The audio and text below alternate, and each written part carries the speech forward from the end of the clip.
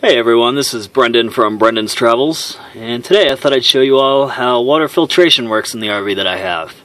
So I have a whole coach water filter in the back rear, right by the main water tank, which is under the bed. It's a little bit hard to access, but it's really not too bad.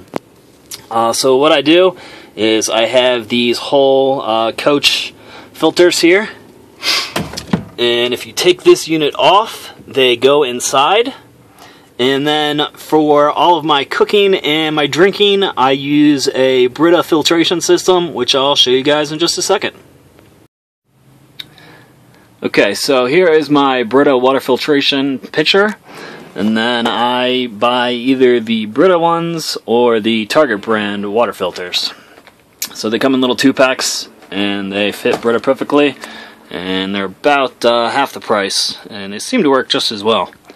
So again, I use all of the pitcher water for drinking and cooking, and the whole house RV filtration system is used for showering and washing dishes and all that kind of good stuff.